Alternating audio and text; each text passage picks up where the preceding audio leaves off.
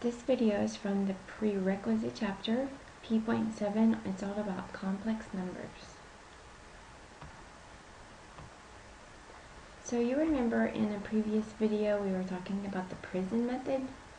I know all of you know how to do the square root of 16. I know that you know that's 4. Well, just to review the prison method, remember you take this 16 and break it down into its prime factors. So we can do 4 times 4, and 4 is 2 times 2, and 4 is 2 times 2. And all of these little guys are in prison.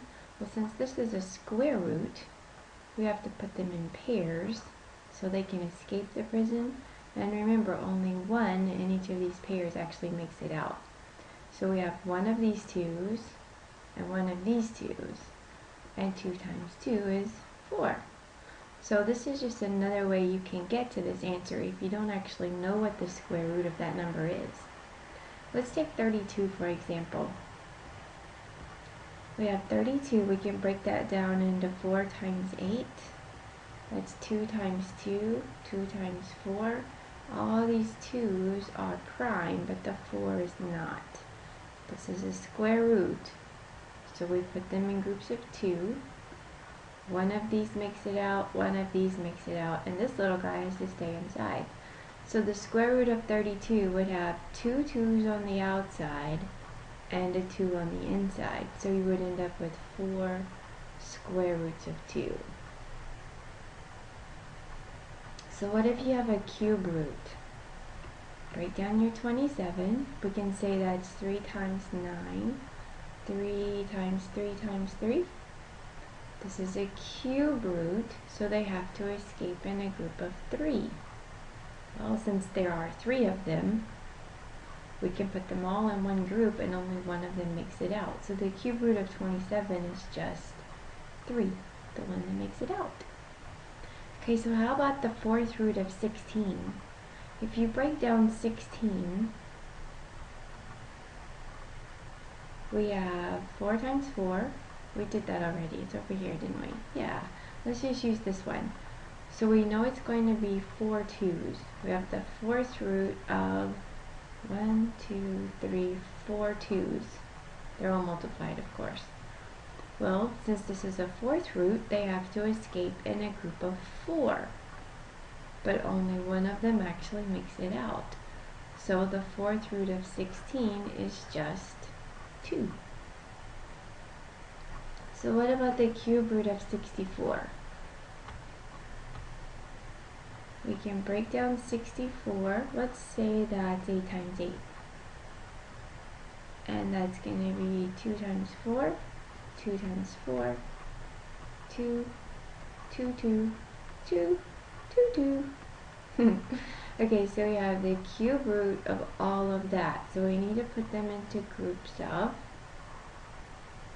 3 because it's a cube root. Remember, only one in each group makes it out. So we end up with 2 2's, which when you multiply them you get 4. So the cube root of 64 is actually 4. So what happens when you have the square root of a negative number? Can you get a negative number by squaring another number? So we know the square root of 36 is 6, but is negative 6 times negative 6 equal to a negative 36? It's not. It's equal to a positive 36. So there's nothing we could take the square root of if it's negative. We're going to actually see how to work this one on the next page. But what if there's a cube root of a negative? Is that possible? We broke down 27 up here. We know that's 3 3's, but I have a question. Is negative 3 times negative 3 times negative 3 equal to negative 27? Negative times negative is positive, and positive times negative is a negative. So all of these could be in a group, and one of them makes it out. So the cube root of a negative 27 is negative 3. The difference is this index is odd and this index is even. If you take the even root of a negative number, you're actually going to get an imaginary number. So let's see what that means. The set of complex numbers is the set of all numbers of the form a plus bi, where a and b are real numbers. So in this form, your a will be the real part of your complex number, and the I will be the imaginary part of the complex number. Okay? The ultimate imaginary number is the number I. Now I know you're saying that's a letter, but have a look right here. I is equal to the square root of -1. Mathematicians a long time ago figured out that we need something to define when you take the square root of a negative number. And that's when the imaginary numbers came into existence. So if you were to square this I, so we would square both sides of the equation, then the square root and the square cancel each other out. So you can see how I squared is equal to -1, right? Okay, so what exactly does that mean when we work a problem? Well, if you're just adding two complex numbers, you'll only have to add the real parts and then add the imaginary parts. So this is a real part, this is a real part. What's -2 plus -4? That's -6. Well, this is imaginary and this is imaginary. So what's 3i plus a -9i? That would be a -6i. As long as you keep the real part and the imaginary part separate, you're all good.